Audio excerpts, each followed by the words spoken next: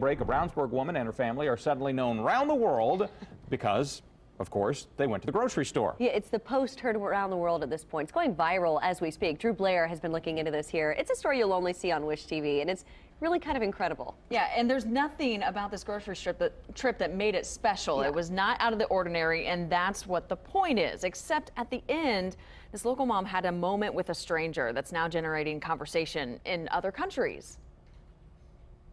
Part of me wants to be like, I'm nothing special. But really, I keep coming back to the fact that it wasn't me. It's what this lady had to say. Jess Wolf is 31. She's married, has kids, lives in Brownsburg. She's average, and that's what's getting attention. I have no idea. I mean, it's a mystery still to this day. Earlier this month, Wolf and her crew conquered an errand at Aldi. She says her kids are really well behaved, but they're still kids, and it's wrangling work. A fellow shopper and mom stopped Wolf at the checkout counter and asked Wolf for her phone. She said, I'm going to take a picture of you with your kids at the grocery.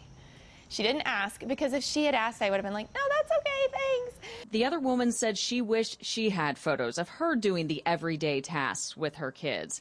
Wolf shared the encounter on Facebook for her personal friends and family. It was just like overwhelmingly sentimental, I think. It was so sweet. It was just a picture of me looking like I do 98% of the time, you know, with my kids in the grocery. Tens of thousands of shares, likes, comments, worldwide news articles later, and she's overwhelmed by the response. The likes were going up and up and up. I'm like, I don't have that many friends. And I came home and I was like, did you see any of my posts today on Facebook? And he was like, no, I haven't had a chance to look today. And I said, I think one of the ones I posted is going viral? I don't know. Yeah, it is. More than 26,000 people have shared it. Sites including the Huffington Post and Today.com picked up the story too. The post has more than 100,000 likes as of this morning and almost 5,000 comments. It's amazing. Yeah.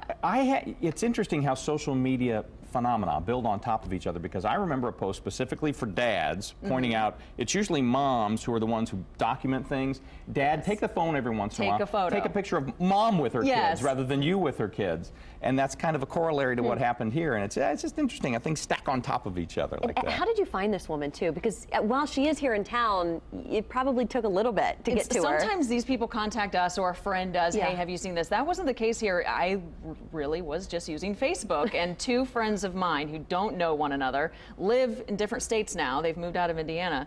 They both shared it. What's going on with this post? I keep seeing it. Clicked on Jess's page and saw, she lives here? Why haven't we talked to her yet? Yeah. So contacted her over the weekend. Bonus now, too, when the boss comes by and sees you on Facebook. Doing research, It's all boss. for work. Just Yeah. research. It's great, Drew. Thank you so much. Sure. It is 6:50.